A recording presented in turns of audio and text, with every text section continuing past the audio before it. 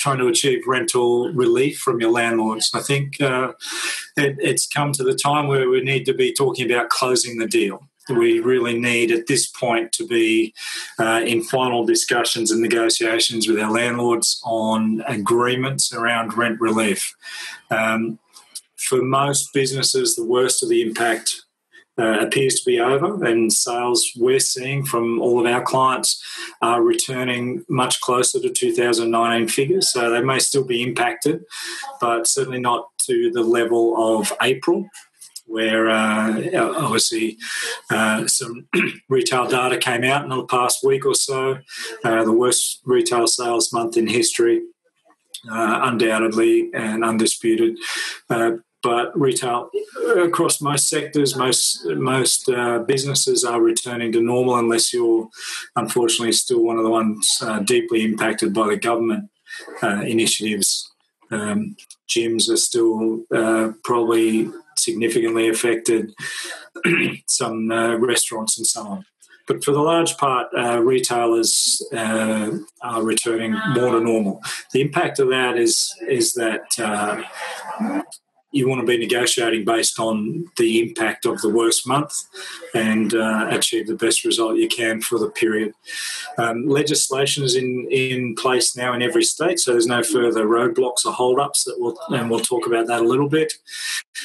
So now is the best time to close off negotiations, finalise agreements, put something in place. So flick through to the next one, Jess. As soon as it wants to. Yeah, we can wait. We can wait. So essentially the roadblocks have been removed. Queensland and WA now have regulations passed into legislation. Many landlords, and we've talked about it the last few weeks, have been holding off entering into agreements, waiting for the legislation, in large part hoping that there was something there a little in the landlord's favour, like Victoria, where the regulation didn't clarify proportional rent relief. So landlords have taken advantage of that to a degree and not offered proportional relief on the back of that legislation. Luckily in Queensland and WA, in both cases, it's largely tenant biased, in line with the code.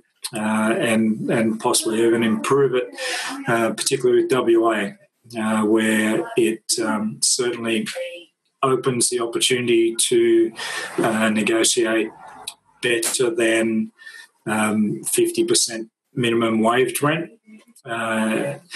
and where a landlord indicates that they aren't providing rent relief in accordance with the code, they have to essentially prove that they can't afford that. So the regulations are now in place. There's some clarity on sufficient information, particularly in those two states where landlords have been asking for significant information that we've talked about in the past, the BAS statements, P&Ls and things like that. It's very clear now, and we'll look at exactly what you do need to provide and will be considered sufficient. And both of these states, Queensland and WA, the last two, along with Victoria, have timeframes around the process for once the process is initiated, for landlords to provide a response and an agreement to be put in place. With WA, the landlord's required to provide an offer within 14 days of the tenant formally requesting rent relief. In Queensland, it's 30 days for an agreement to be reached once the process is initiated by either party. So there's some really good stuff in the legislation. It's very clear and it's easy to follow. Again, as I said last week, you can access copies of the legislation for your state on our website. Click through to the resource page and onto the COVID regulations or COVID legislation, and you can find the detail you require there. Pop through the next one, Jess, while I have a look.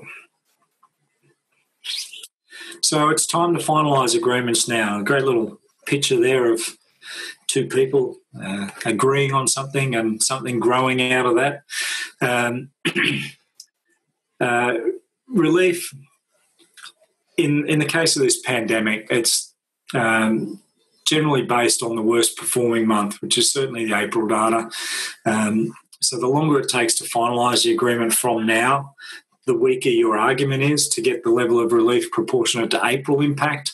Landlord can argue as sales improve that you shouldn't have proportional relief to the April data but to what's being achieved now and so on. So I would suggest that you are placing your formal request based on April and May data and not waiting for June data.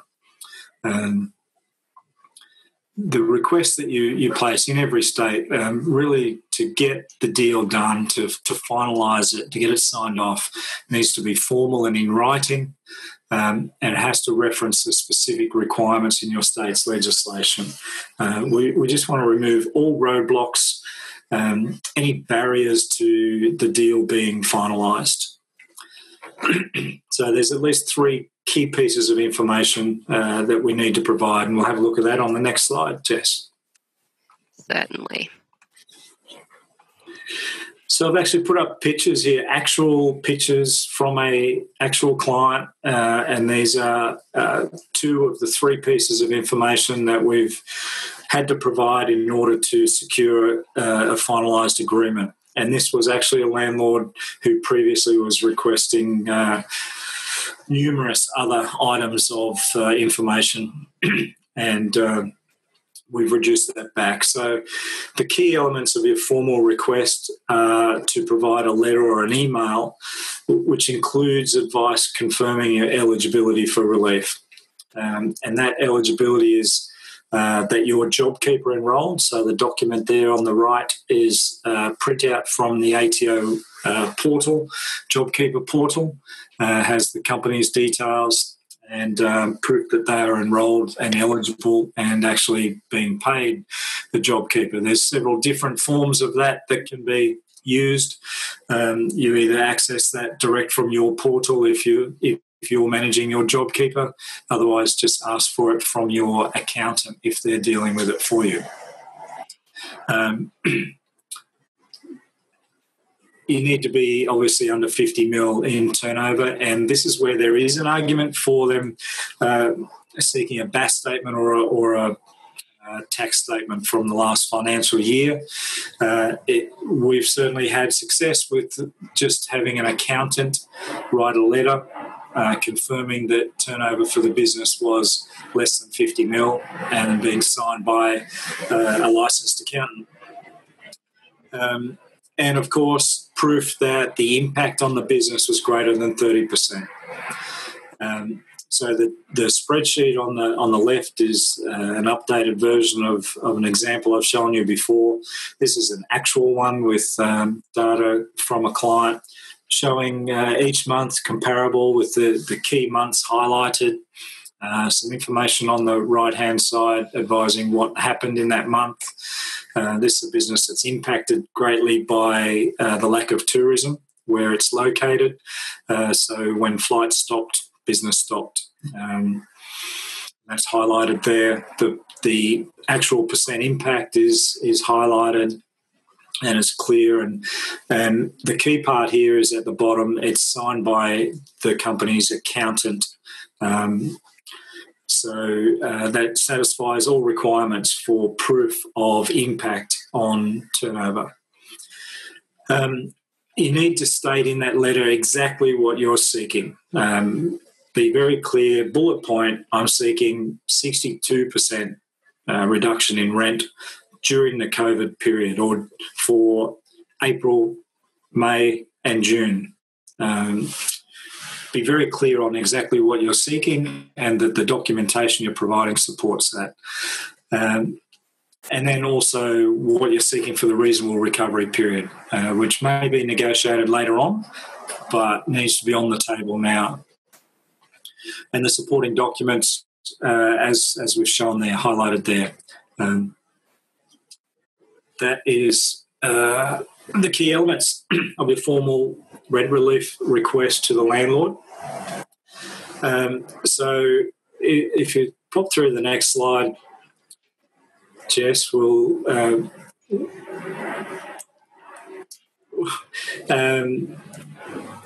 obviously this type of negotiation is quite different to negotiating a new lease for a client, or negotiating a lease renewal, or some other critical event, where essentially we're assessing the least worst option. There's nothing hugely positive for any party in this. So I'll just put down 3 little points here to kind of put it in perspective. There's plenty of negotiators out there that believe that they've done their job well if their client's happy and the other side is unhappy. At LPC Crest, our usual measure of successful outcome in negotiating lease deals or critical events associated with lease deals is we like both parties to be excited about signing the deal, and if they are, then we've certainly done our job.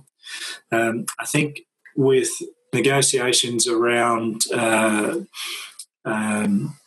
Covid-19 and the pandemic issue and rent relief associated with that, and the fact that it's a legislative requirement that landlords provide that, no one's really winning. So really what we're looking for here is that if both parties are equally dissatisfied with the deal, then the outcome is probably a good one. So keep that in mind. I don't think anyone's going to be overly happy with the deal. But if both parties are equally dissatisfied, then they're certainly sharing the load, as is the intent of the mandatory code of conduct. And hopefully, as a result, everyone comes out the other side. Continuity of business is critical for both parties. Nobody's going to be overly excited with the outcomes, but that's the objective. So with that, we'll move on to the next sheet, and I really just want to open it up for Q&A because that seems to be where we're getting the really good quality questions and hopefully some good answers for you. So we'll open up the Q&A, and please, as per last week, if you want to connect with us, jump on LinkedIn. You can connect with me personally by searching my name. Our company LinkedIn page has regular updates from all of our advisors across commercial, retail, and even industrial and project services. So all aspects of your retail business or your business in general. Very, very good and consistent information there, and from our website, of course, where you can click on a button like that one on the left-hand bottom corner, and you can register and have updates sent out to you by email regularly around COVID and retail and leasing, commercial leasing specific information. So hopefully everyone's had time to jot in a couple of questions. Yes, we have a couple of good ones. And as Kyle said, please feel free to ask your questions, everybody, if you're thinking it. Chances are 2 or 3 other people are thinking of the same question as well. So don't be shy, bring them forward. So the first one is from John, and he asks, we are expecting a delayed impact of COVID on our sales and profit from July onwards. Recognizing that eligibility focused on immediate negative impact by COVID on sales, do you have any advice about approaching landlords for a backdated rent relief if the impact on one's business was not immediate but is a direct result of COVID? Yeah, it really doesn't matter that it wasn't immediate, and it doesn't matter that the seeking the relief is delayed at all. The pandemic period is from March 29 to September 27 or thereabouts. Slightly different if you're in New South Wales, April 23rd to October 22nd or so. But the pandemic period is indicated to be that 6-month period. and we need to assess the impact on the business over the whole 6 months. So, yes, while I've said today that most people have been impacted the most in April, if the impact on your business is a more delayed response, that's fine as well. I would still use the same type of spreadsheet to show the monthly impact. And really the principles and the intent of the code were to agree on a level of impact across the entire COVID period. So that pandemic period in the first instance, and then the reasonable recovery period after that. So I don't think it matters at all that your significant impact happens in June or July or August. If you've already lodged something with the landlord, hopefully that had a caveat on it that if anything significant changes, then there's the opportunity to readdress it. Many of the agreements so far have been focused on the first 3 months with the option to check and see how things are going by July, and most also involve monthly updates and adjusting rent relief on a monthly basis going forward. So I don't think there's any problem at all, John, with achieving rent relief spread across the 6 months in proportion to the overall impact.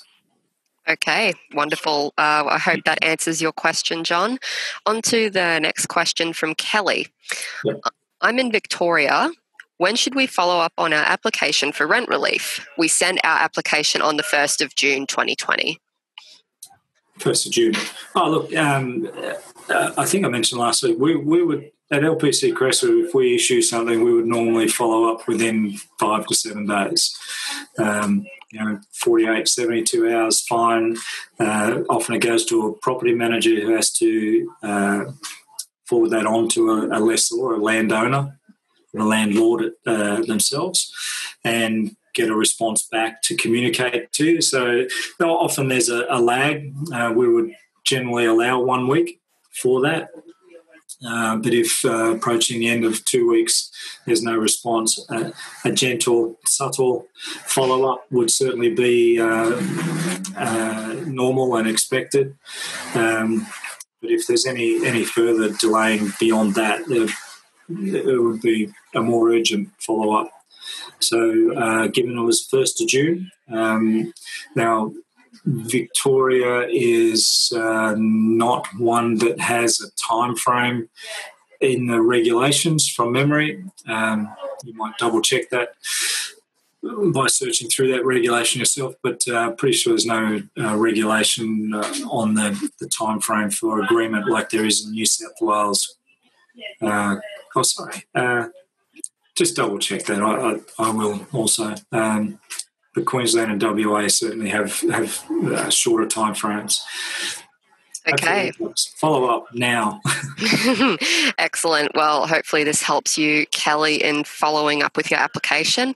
Next one from Alice. Have you noticed that some landlords are less helpful, Centre Group versus Stocklands, for example? I ask because some landlords are wanting to add a clause that no further funds, can be sought if there is a second wave. We have knocked this back. Is this something you have seen? Yeah, I haven't seen that one specifically, and I would certainly knock it back. That's up for legislation at the time, I think. Look, landlords obviously want to try to protect themselves, and that's an interesting way of doing it. I would certainly be going to them in relation to the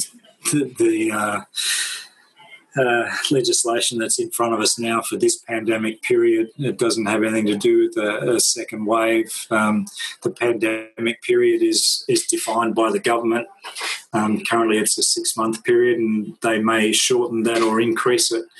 If there's a second wave and the government decides to increase that pandemic period as it's defined, then it's determined by the government. If there's some second wave or a different event later on, then there would need to be some government intervention around that as well. But I would certainly not be signing on an agreement to that, and I think that's bound to end up in front of the Small Business Commissioner's office being mediated on, and it's actually the first time I've heard of that one, so I think I'll make note of that one. Yes, that's certainly the first I've heard of it as well. Well, Yeah. Thank you, Alice, for your question, and hopefully... Just to give Alice a bit of a heads up, I pretty much have a conversation with Dominic Lamb at the NRA on a weekly basis to identify things like that. So that will certainly get passed on to Dominic, who has regular conversations with relevant people involved in this, like the National Cabinet, the state treasurers. Last week it was the ACCC, and that would certainly be one for her to be aware of for further follow-up. Yes, most definitely. Okay, another question from Rob. Hi, I have stores and shopping centres in Victoria, and due to their size, the base rent makes up about half of my total rent. Outgoings make up the other half. The centres are saying they will not give us any relief on outgoings as this is what the code states. Is this something we are able to fight? It's looking like we will only be chasing relief in the April period due to a recovery in sales. Look, it's a difficult one, because if a landlord's determined to adhere to the code and strictly to the code, then they're really not legally obligated to do otherwise. The code and the regulations in most states do leave scope for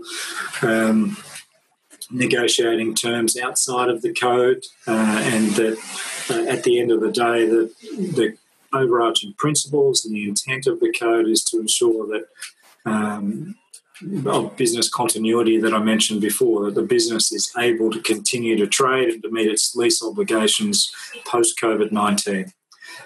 Clearly, if you're in a shopping centre with a large store and paying $200+ a square metre in outgoings, then that significantly impacts on your ability to continue to trade or meet your lease obligations during COVID-19, and certainly afterwards as well. So, look, while there is most certainly compelling grounds for having conversations about the outgoings, and there's some relief in certain states' legislations around landlords needing to provide relief on other costs. I would need to look very closely at the Victorian legislation to clarify what angle we could take in that situation to provide a compelling argument to the landlord.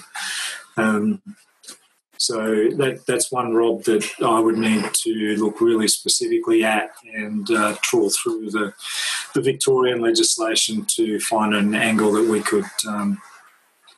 could argue with the landlord on. But the key one being essentially it means that you're only getting relief on about a quarter of your cost burden, and that may result in the business not being able to continue post-COVID, and that's clearly not the objective of the code, and it's not of any benefit to the landlord either. No, that's certainly not. Okay, Rob, hopefully that answers your question. And it seems like we have our final question from Mark, and he asks, do you think landlords will be motivated to finalise rent relief deals as we get closer to the 30th of June, particularly those who are Australia Stock Exchange listed?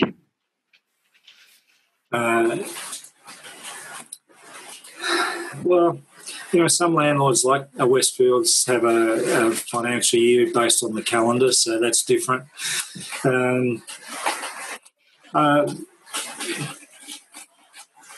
It could be a play in the negotiations to try to wrap it up by then, and to have them be able to write down that loss in this past financial year. I think probably a good strategy to use in the states where there's not a time frame around it. If you start now in WA, it should be finalised before the end of the month anyway. In other states, if it is dragging on, in South Australia, for example, if it is dragging on, then it would certainly come into play if you felt that was a financial consideration for a landlord. They're going to be impacted in the next financial year as well, so it would probably be good to spread that loss over consecutive financial years rather than push it all into next financial year. If you can get some benefit from that in getting a landlord to agree to something sooner, or at least getting them thinking about that, then I would certainly be employing that strategy. Okay, wonderful advice there. And if there are no other questions, we will wrap up here. Thank you, everybody, for taking time out of your busy schedules to join us today. And I hope that Kyle has given some insight into any situations that apply to you at the moment. As always, if you have any more questions, today is not the end of it. You can forward them to marketing@nra.net.au, and we will forward them on to Kyle, who will do his best to help you with your situation. Kyle, do you have any final remarks for our attendees today? No, look, it's been a bit of a slog for 10 or 11 weeks for everyone. I understand that. We are still working on gaining agreements for a number of clients, and there's some really good landlords and there's some horror landlords.